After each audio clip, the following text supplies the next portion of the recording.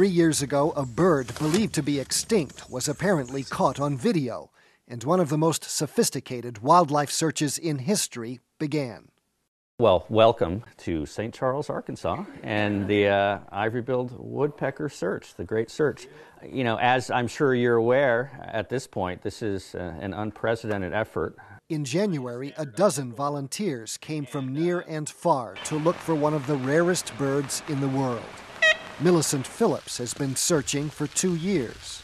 I just knew I wanted to be here. I wanted to be down here, and I wanted to see this bird for myself. I wanted to be able to see it. I wanted to be in its habitat.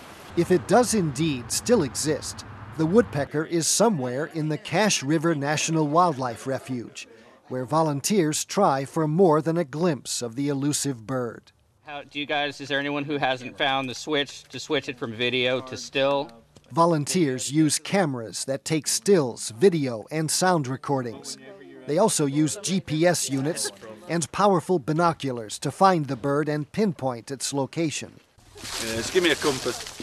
Nick Davis is a marine wildlife specialist from Scotland. He's looked for the bird in Cuba and will travel to Florida to help the search there. When this opportunity popped up, I couldn't really miss it. I've always got 3 or 4 months to spare over the winter, so when I got accepted, I was elated, and I was booked on a flight the next day. If we don't find it, we've had a good go, but I'd love to think that this bird still exists in the southeast corner of the USA.